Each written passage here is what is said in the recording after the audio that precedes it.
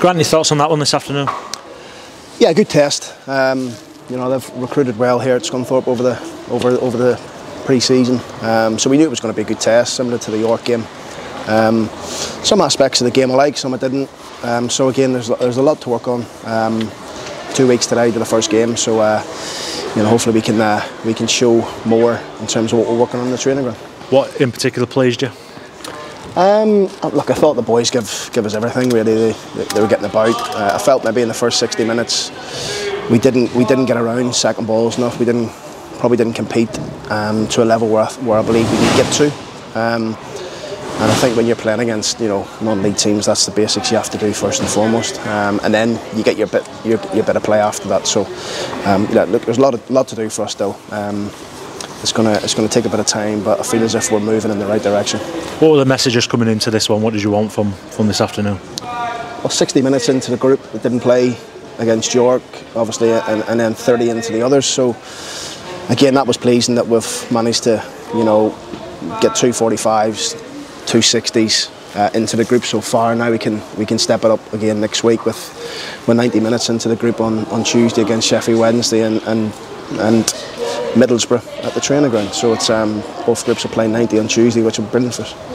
What have you made to sort of fitness levels at this stage? Are they on course for where you'd like them to be? The fitness is good. The group's good in terms of the fitness. There's a lot of work in terms of how we want to play still to be done. Worked a bit on in possession.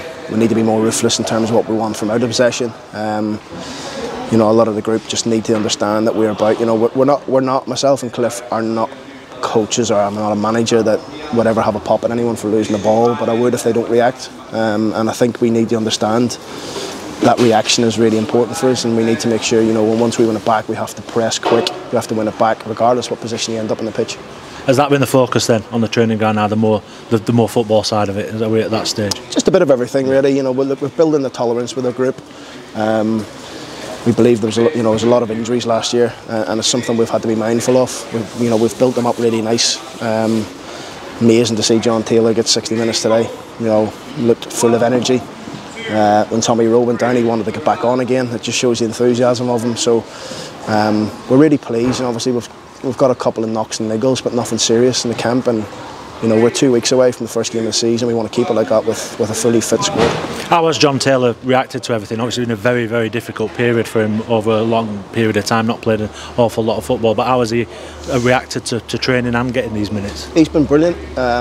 He's got a spring in his step every single day. That's a massive marker for him now today. It's a big benchmark for him now to play 60 minutes. You know, we were maybe worried in case maybe we think 45, maybe the next step for him. But when I spoke to him at half time, he was like, I'm ready to go. So we're really pleased for him. Now we just need to see how he recovers in time for Tuesday. Maybe a bit too soon for him, but we'll see. Because we want to try and keep Tails fit for the season, because we know how big he'll be. Him being comfortable as well, that's a big part of it, isn't it? Yeah, I mean, he's looking great. We played him on the left of a 3 today in the first half. He's played on the left of a diamond for me before at Peterborough, so it's not strange to him. And he, you know, he's putting a sheer shift in there in terms of his pressing and his releasing.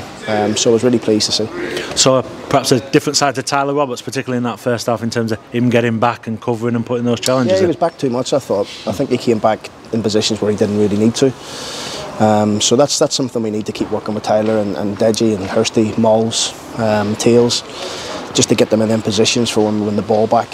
So it's yeah, it's the honesty of them. That's all it is. You know, they just want to work hard, but we need them in positions where they can affect the game. I've seen a couple of players go out on loan. Tavonga Kalea, Jack Degushi off to Marsk United. You're pleased to get them out because that's what you're after? Yeah, it's great to see the boys going out. Jack Goodman will go out as well to Gainsborough. So brilliant to see the 3 lads, you know, going out to play some games. It's important for us. You know, there's only so much you can do in the training ground, and get yourself playing men's football is everything for young players, particularly the ones who's just broken through the academy. So it's great for them.